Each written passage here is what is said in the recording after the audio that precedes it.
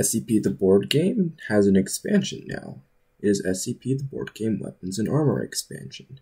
A link to buy it will be in the description. Welcome to this tutorial on how to play my game SCP the board game. This is the 3rd edition rule set which is used in the expansion and the current version of the game. When opening the box, you should find 20 boards, components such as punch-outs, pawns, dice, etc., roll cards, and key cards. For now, we can dump the components into the box. Collect 8 pawns and 6-sided die from the box. Sort the punch-outs in the box into 3 different groups: the direction punch-outs, the death punch-outs, and the number punch-outs. Depending on the amount of roll cards in the game, you will put down different rolls into a pile. In the example I have here, this is a 6-player game with 2 SCPs, 1 NTF, 1 Chaos Insurgency, 1 Scientist, and 1 D-Class. You can put aside the unused roll cards and pawns, as they will not be used in the game. There is a detailed description in the rulebook on how many roll cards to use depending on how many players are in your game. Also included in the same table is the amount of key cards that will be available in the key card pool during the game, depending on how many players you have. In a 6-player game, you should have 4 level 1s, 4 level 2s, 4 level 3s, 2 level 4s, and 1 level 5. Now shuffle the roll cards and deal them out to each player randomly. Give out the corresponding pawn to each player's roll. The pawn should match the roll color that player is. Then give out key cards depending on the roll. A 9-tailed fox should start with a level 4 key card, a scientist should start with a level 2 key card, and a Chaos Insurgency should start with a level 3 key card. The SCPs start on room number 20.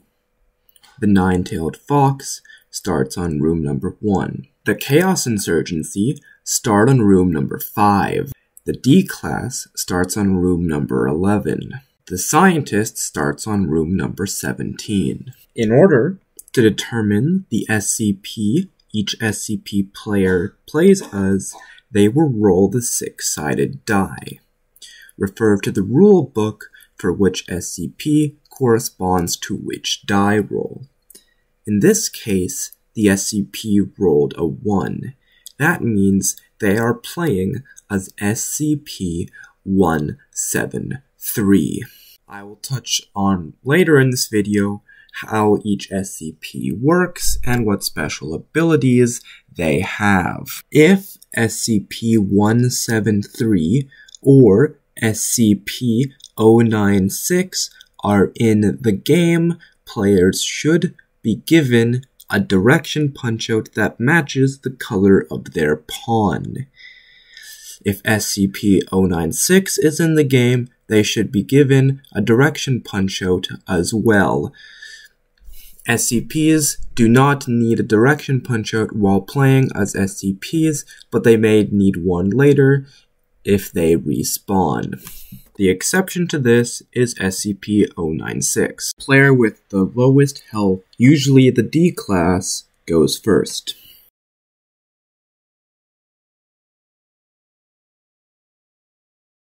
On your turn, the first thing you can do is an optional movement action. After your movement action, if possible, you can do any other action. You may only do one type of action once per turn. On a movement action, you first roll the die and then move up to the amount of spaces rolled in any direction. If you're playing with the direction punch-out, point the direction punch-out in the direction that you last moved. For example, if you moved to the left last, then you point the direction punch-out left. If you moved down last, then you point the direction punch-out down. SCPs, unless their abilities modify their movement action, may add 1 to each movement roll. For example, if an SCP rolls a 6, they may move 7 spaces.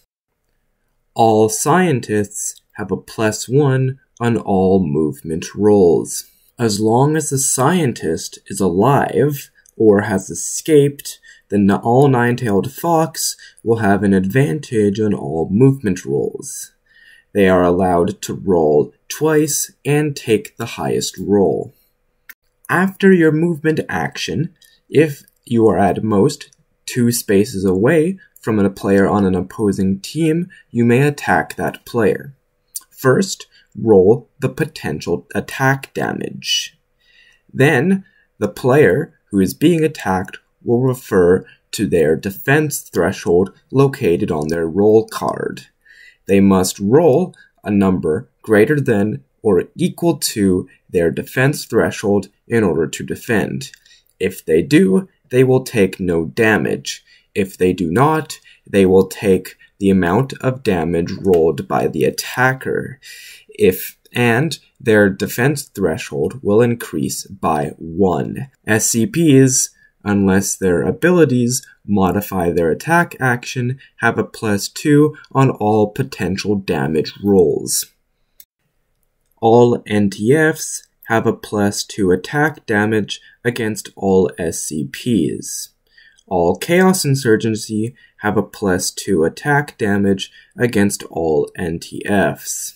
If at any point during a movement action or after a movement action you land on a door space being any space at the edge of a hallway in a room, you will then switch rooms. First, locate the room that door connects to. The room it connects to is indicated under the door space. Find the room in the board stack and place it next to the room that your pawn is on. Align it so that both door spaces connect to each other, and then move your pawn from one door space to the next door space.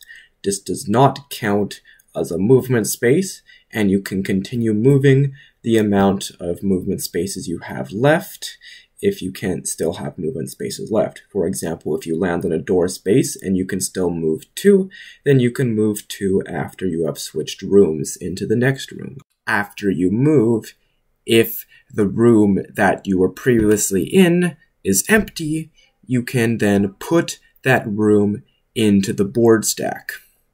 If a door space has a lock on it, you must have a lock equal to or greater than the level that lock is.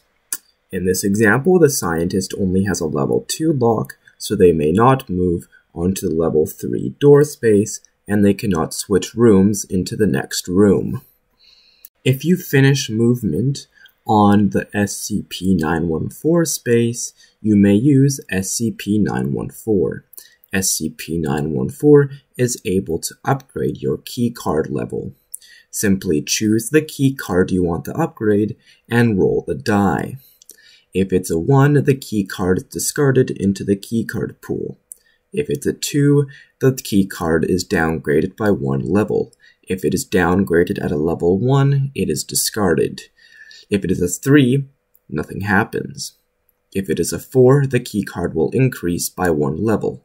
If it is a 5, the keycard will increase by 2 levels. If it is a 6, the keycard will immediately become level 5. If the keycard you are upgrading or downgrading to is not available in the keycard pool, you can use a black punch-out to indicate what keycard it is changed to. During or after your movement action, if you land on a keycard pickup space, you can add 1 keycard from the keycard pool to your hand that matches the keycard on the keycard pickup space. If there is no keycard of that keycard type in the keycard pool, then you cannot pick up a keycard. If you are a Nine-Tailed Fox player and you land on an Alpha Warhead space, you can activate the Alpha Warhead using a level 5 keycard. If the scientist is still in the facility, then the Alpha Warhead cannot be activated. If the scientist died, then there will be a 5-round countdown before the Alpha Warhead explodes.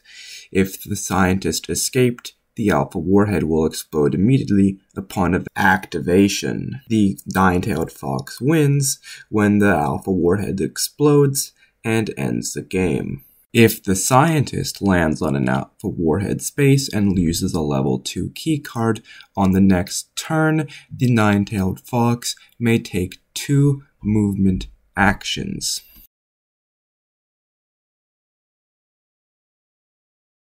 If a player's health is ever equal to or below 0, they die. The player who most recently attacked them is considered the player who killed them. The player who killed them may then pick up a keycard and add it to their hand if the player who died had a keycard. If SCP-049 or SCP-035 is in the game, the player's corpse will remain on the space they died for 5 rounds before they can respawn. A player will leave their pawn just to the side of the space they died on. If SCP-049 or SCP-035 is not in the game, the player can respawn immediately. If killed by an SCP player, place an SCP Death Punch-Out on your roll card.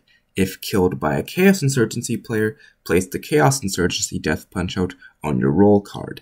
If a player was killed by the Chaos Insurgency, then they will respawn as a Chaos Insurgency on board 5 with a level 3 keycard, 12 health, and 3 defense. If a player was a scientist and died, they will respawn as a Chaos Insurgency no matter what on board 5 with a level 3 keycard.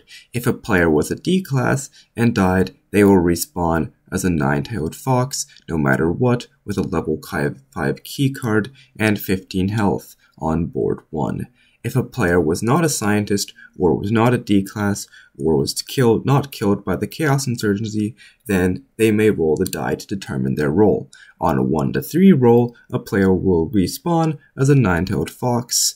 They will be given a level 5 keycard and their max health and the minimum defense threshold of a Nine-Tailed Fox. They will place their pawn on the Nine-Tailed Fox start located on board 1.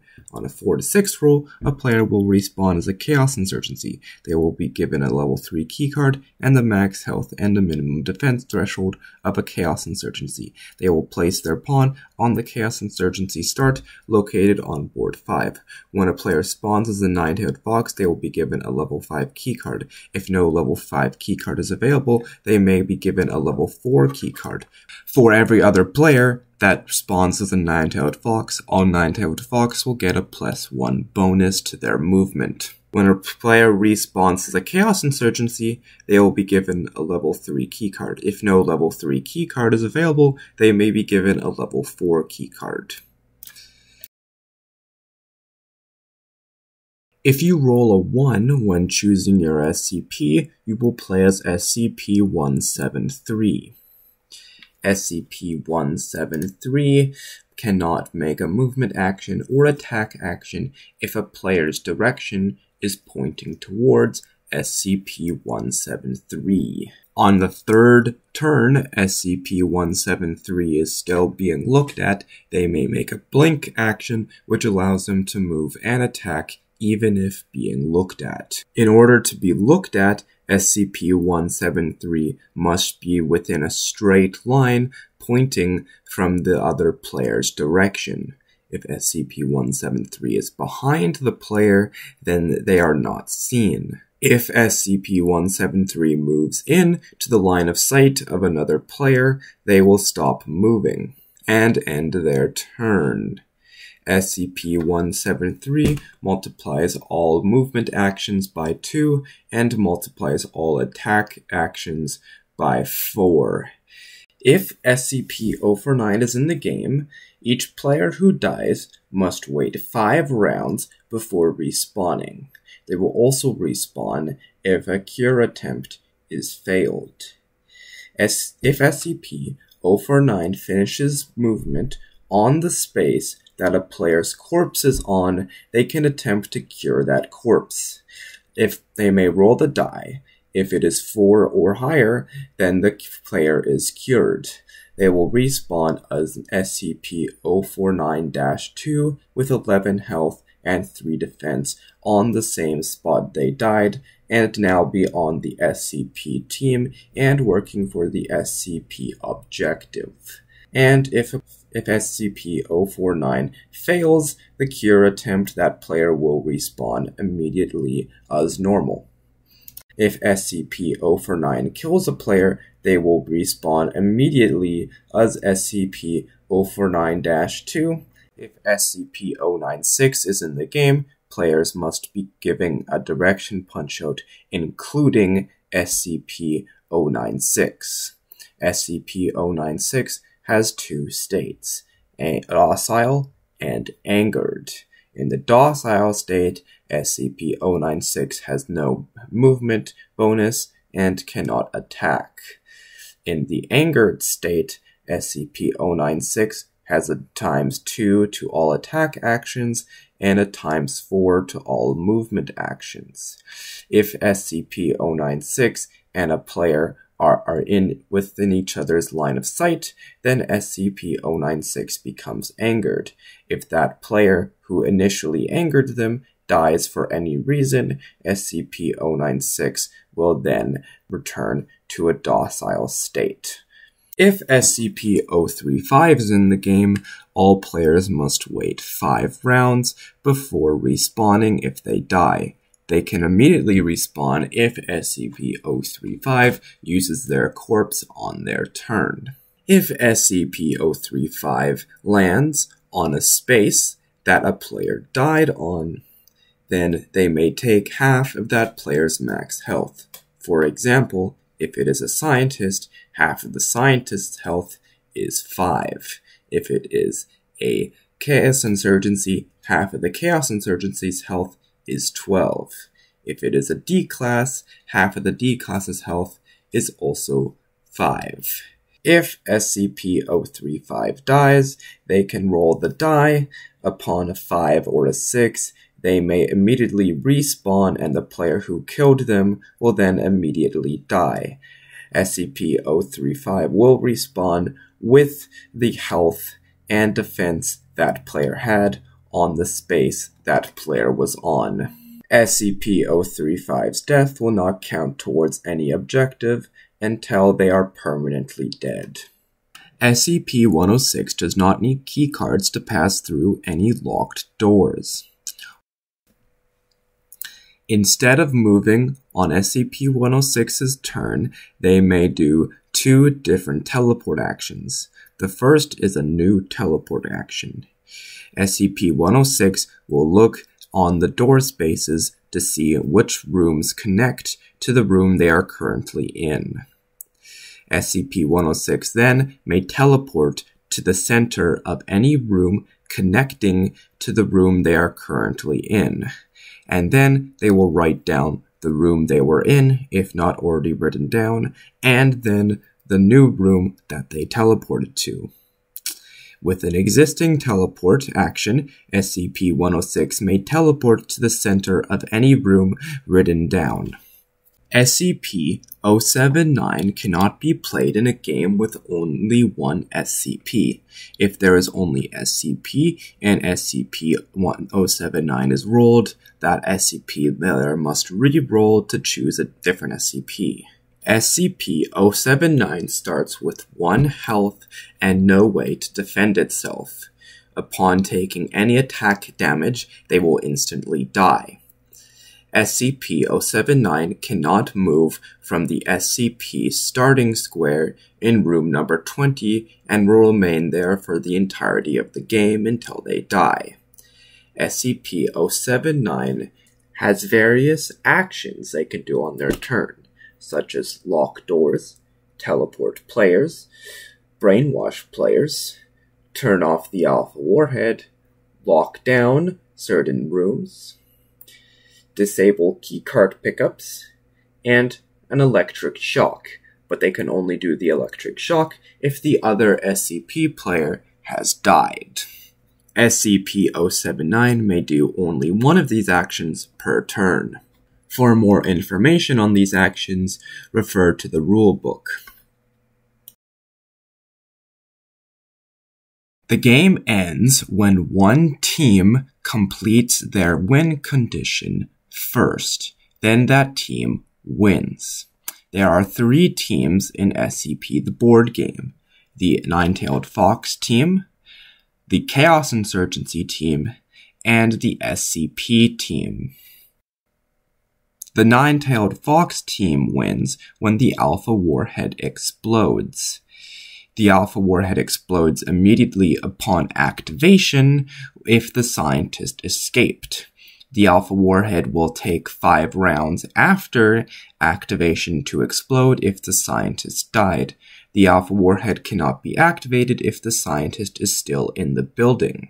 The Alpha Warhead needs a level 5 keycard to be activated. The Chaos Insurgency win when every player either has been killed by the Chaos Insurgency or is a Chaos Insurgency, as the Chaos Insurgency cannot kill a player if they have been respawned as a Chaos Insurgency without being killed by the Chaos Insurgency. Every player that has been killed by the Chaos Insurgency will respawn as a Chaos Insurgency. If a Chaos Insurgency player dies, but has never been killed by the Chaos Insurgency before their death, then they will need to be killed if they spawn as a Nine-Tailed Fox. The SCPs win when every non-SCP player has been killed once by the SCPs. If an SCP player dies, the other SCP player will have to kill that player in order to win. Alright, that is how to play my game, SCP the board game. If you have any questions, please feel free to leave them in the comments and I will happily answer them. A link to buy SCP the board game and the expansion for SCP the board game will be in the description. Thank you for watching.